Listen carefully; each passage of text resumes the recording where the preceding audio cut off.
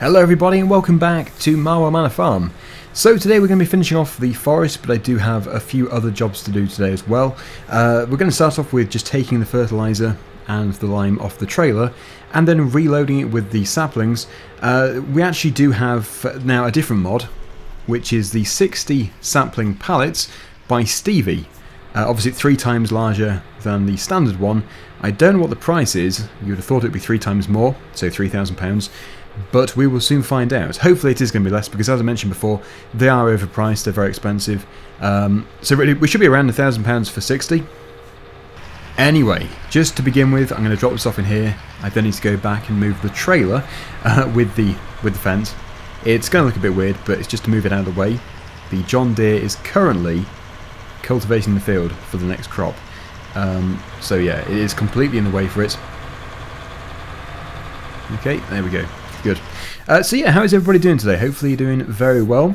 I think the change in my approach of doing the series has gone down fairly well. So thank you to everybody who did participate in the votes. Very helpful.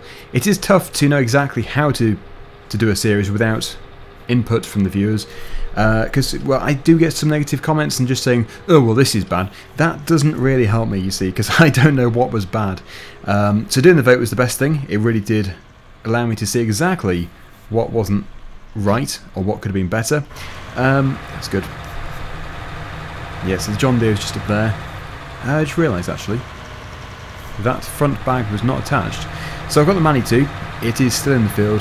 I'm going to very quickly put all this into the fertiliser store, which I think I'm going to make the barn where the bales are. I think that'll be the best place for it. So that's where we're going to go. It'll be done very quickly, off screen, just unloading the entire trailer. And then it'll be back over to the store, over there, to load it up with all the saplings. And I think it probably will be almost a full trailer, even though they're now larger. If they weren't larger, it'd be about 3 full trailers to finish it. I may have to do some rearranging, but I would say that's going to be the best place, so I'll put it here. And we'll go back over to the field to get the Manitou. I'm going to leave the pallet forks over at the edge of the field. There's no chance of the John Deere hitting them because the John Deere is obviously progressing this way, whereas I'm going to put them on the other side. But that is going to be such a good forest. That is the plan anyway. It should be a really dense forest. I am underneath pylons, I'm aware of that, but as you can see the tree line originally is nowhere near the wires, so it should be fine. But, well, it doesn't really matter too much in a game if they do go a bit too high. But I really don't think they're going to.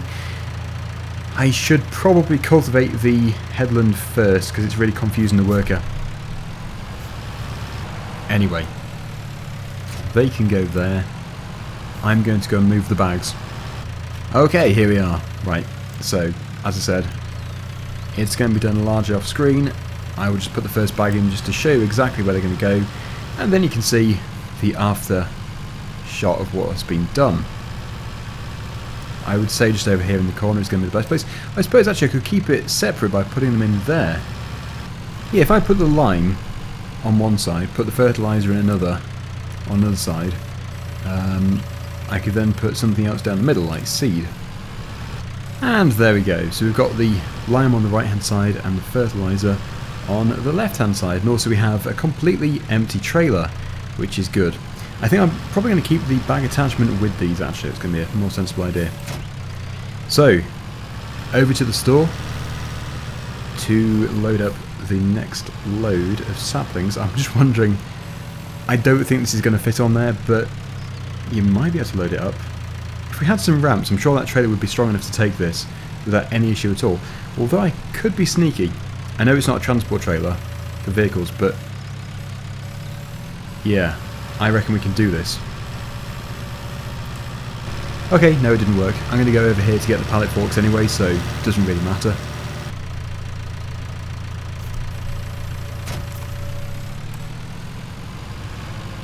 That's the first vehicle here. And now the second one. It does seem weird, turns with the fence, but I have nothing else. The Deuce Fire's obviously got the sapling planter, and the John Deere is busy. So yeah, it's all we've got. I would love a vintage tractor, because they're not going to be very expensive. Plus, if it's a fairly high horsepower vintage tractor, it should be able to tow a trailer, absolutely no problem at all. Right, okay, so we'll take this over there too. Right, time to do some buying and loading up. Before I do that, I should probably show you this mod. 60 tree saplings for £2,000. So it's a 33% saving, so it's not too bad. Anyway, yes, I'm going to have to sell the machine I said I was going to. And that now allows me to buy quite a few.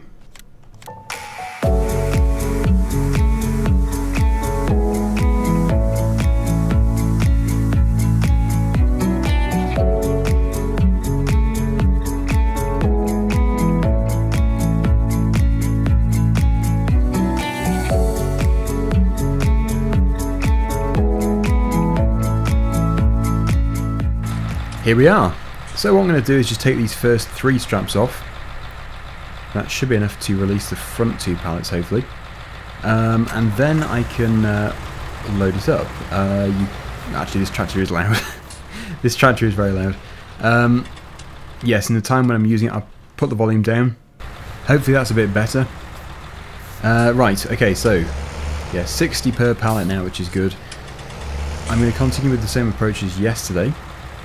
So it gets put on a worker and it should do a good job, but the worker does like to make a mess, which is not a good job. But I think having these 4 pallets with 60 in each should get us to the far side, hopefully. I did say that a full trailer might be required, but looking at the size of the trailer again compared to a pallet, yeah, I'm going to have to go back on what I said there. I thought the trailer was not quite as long. It's actually a very good trailer. I do recommend it. Oh, I've got birds on my grass seed. Get off my seed, birds. I actually realised as well I could have used the terrain editing landscaping tool to put the grass down. I didn't really have to plant it, and it would also have kept the growth away as well, because it doesn't grow, but I think they're going to make it grow. The stuff that you use in the landscaping tool. Yeah, on FS 15 and 17 I also did agroforestry. This is where you have trees, but you have a big enough gap between the trees to grow a crop and get a combine through. There is actually a map, Mercury Farms, which is out for 19 as well, which has agroforestry, and I think it is a very good idea. I'm going to be doing something like that again at some point. But yeah, if you want to just have it already set up for you, Mercury Farms is a good map for it. That is pretty much halfway, exactly, so yeah, we should have plenty. Should be good. The John Deere is continuing over there, doing an okay job. But the good thing is, what it's doing is cultivating, but that cultivator acts as a plough, so we're getting the periodic ploughing bonus as well. It's almost empty. Time for a refill. It may just about get to the bottom of here. Possibly. If I can get close enough so I can just press R to refill, that'd be very good. Right, that is obviously the stopping point. Nope. I'm going to have to shuffle closer. Good. Right, so I'll finish off this piece.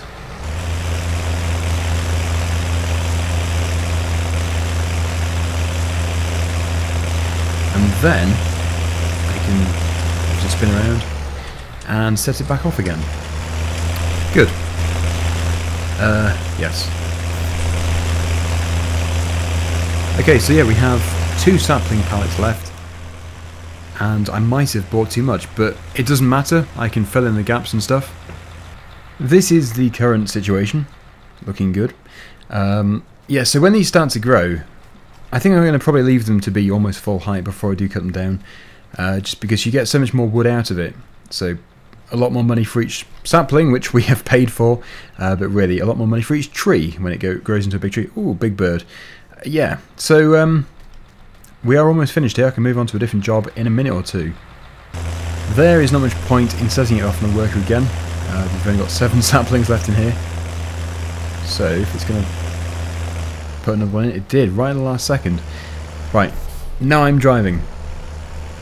Things can go horribly wrong now. Right, let's put that onto work mode, engage PTO. Good. That should be fairly straight line, and 5 saplings, which are remaining, might get us to the trailer. If not, it doesn't really matter.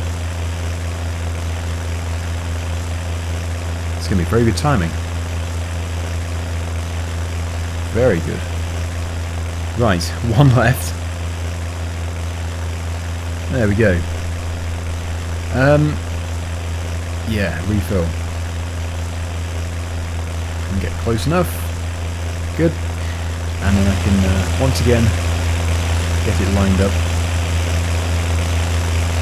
I think what I need to do is take the headlands off the field, the canola field, because I need to do that in the stream. The next stream is going to be sorting out the canola field. I've also been reading the messages and stuff, and quite a few of you want to have potatoes and stuff, root crops put in. The only thing I've got against root crops is the machinery is very expensive, which obviously makes it not really worthwhile if you don't own the machine. But I don't know, we could do. Anyway, I think we do have enough saplings here in this pallet to finish off. Should do. Should be enough. That's right into the corner. That's enough trees for this area. And I think I'm just going to put the rest in here, right on the edge. It doesn't really matter that it's the edge, because really this is going to be the centre of the forest. It continues into there, into the existing area. The other thing I do need to do is get some poplar put in, because the poplar is going to be used for the next DLC. On the 26th of March, I want to be able to use the bio baler straight away.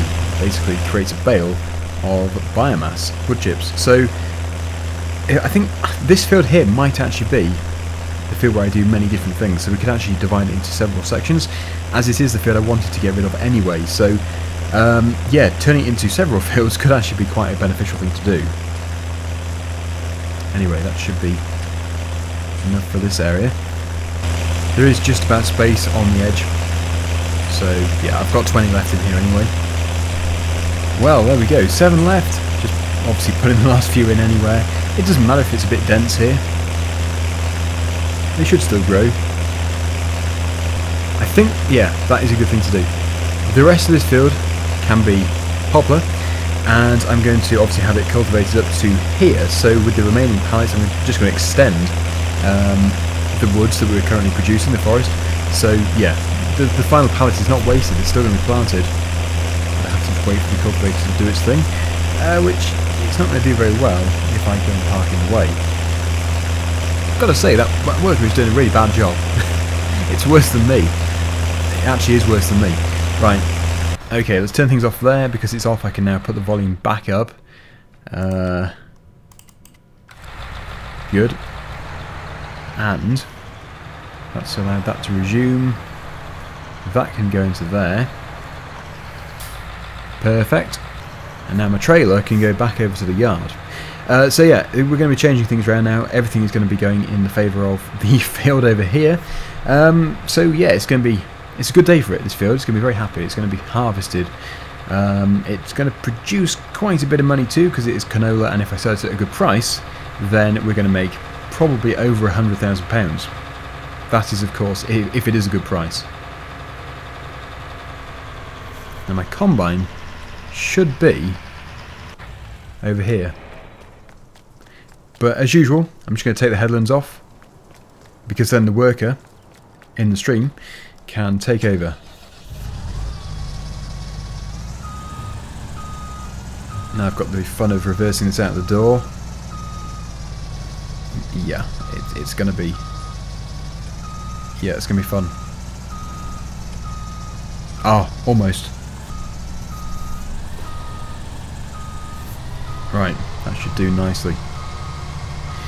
Right then, it begins. I still don't have my class Lexion, but eventually we're going to get it. And I suppose I might as well just put the header here. The header trailer can stay on the edge of the track. Whilst I'm doing this, I'm going to have a quick chat about ModHub. Because, well, I think Giants are extremely busy actually. And they have now got a new worker who works for the community. Basically, I think it's a similar job to what Lars does. That's Lizatan. So hopefully that's going to take a bit of strain off, you know, the few employees who do the public relations stuff. So with a bit of luck, ModHub is going to speed up a bit with the releasing of mods. I don't know. So it is slow, but they've got to test stuff properly. They can't just go and, you know, pass something which could be terrible, because I believe that the modders do make money out of the mods quite rightly, as they should do for the amount of work that goes into them. But obviously, yeah, if a bad one slips through, you know, something which doesn't even work, then that wouldn't be very professional. So I can understand the speed that things are being released at, but it kind of says that they need to get some more employees to speed up the process. Because after all, I think it might be disappointing a few players. I'm not going to say it is doing, because I don't know for sure, but I think it is doing. Since I have read all my comments and stuff from my videos, and been on some forums and stuff, and the general feeling I'm getting is that they are just being far too slow at fixing stuff and releasing mods. I am also a little bit frustrated by the speed of releasing of mods, because, well, I know that I don't actually know many of the mods that are in that queue. I believe there are hundreds, but one of them is the very nice and upcoming Peterville, which I can't wait to start, and I can't really start it until it's released. So yeah, I mean, that might be me being selfish, saying I want this mod, but yeah, I think it's been with them for a while, so I think they're getting there. I think they are speeding up and everything, but it is still a bit slow. Anyway, yeah, the DLC. I should probably mention that too, because I haven't really spoken about the DLC too much. It is coming out on the 26th of March. It is $10, I think, $9.99. Best place to look for the up-to-date price is on the official website, but I like it. I think it looks good so far. Obviously I haven't used it, so I can't really say for sure, but the extractor, the thing which wraps all the bells together, that is going to be the best thing to me. Might not be to you, but to me that is going to be very interesting. As for the auto stackers, very nice. I wouldn't turn them down, because I think some of them actually have a much higher capacity than, for example, the Ursus, which we've got. The Ursus round bale stacker, I think it's got a capacity currently of 8 bales, and, well, this one in the DLC can actually do a twin layer, double layer, so that's going to be very good for taking more round bales from the field to wherever. And I think the price is quite fair as well. It's not like unreasonable, like £15 or anything. That would be quite unreasonable, so it's good. I will obviously tell you what I think of it when it's released, but so far it's looking promising. It's not class, it's not Kubota or anything like that. I know many have requested it, but you know, there's still time. There is still time. I don't know if they're going to be put in the game. They might be in the next game, in FS21, but I mean, you can't have everything at once, because otherwise there's going to be nothing for the next game, I suppose. I don't know if that's how they look at it, but you want to have, you know, an exciting release for a new game. Right, this is 36% full. So when we get back up to the top, it can just wait there for unloading. I'm really hoping to stream between this episode and the next one, but I'm not too sure if I'm going to. But that is something I'd like to do. But it is a big field, absolutely huge. It's vast, and it did cost quite a bit to actually plant this field. Yeah, if the price is good, I'm going to be saying very confidently that we're going to make at least £100,000 out of it. Could be quite a bit more. It's also dusk, it's 7:10, so quite a good finishing time actually. But those trees, I'm really hoping are going to grow fairly quickly. It is something trying to beg a tree to grow fast, because they do grow very slowly, but in this game, if the growth rate is on normal or fast, it shouldn't take too long, I'm hoping, because I really want to get some chipping done and some logging.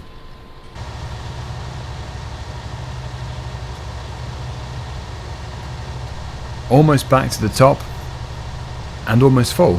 So it looks like it is a full tank per lap of the field. Obviously every lap that we do, we progress further into the centre, meaning the less it's going to fill up. We're almost there. So as soon as it's full, we're going to end the episode, and then hopefully next time I can just get it all unloaded and continue. I might even lease a Class Lexion to do it with the Combine if it is in a stream, because the amount of money we're going to make is obviously going to outweigh the leasing fee by quite a bit, so getting that crop in fast is going to be quite helpful. Anyway, that is 99% full. Almost there. Anyway, thank you so much for watching. Hopefully you've enjoyed the video, and until next time, see you again very soon. Bye for now.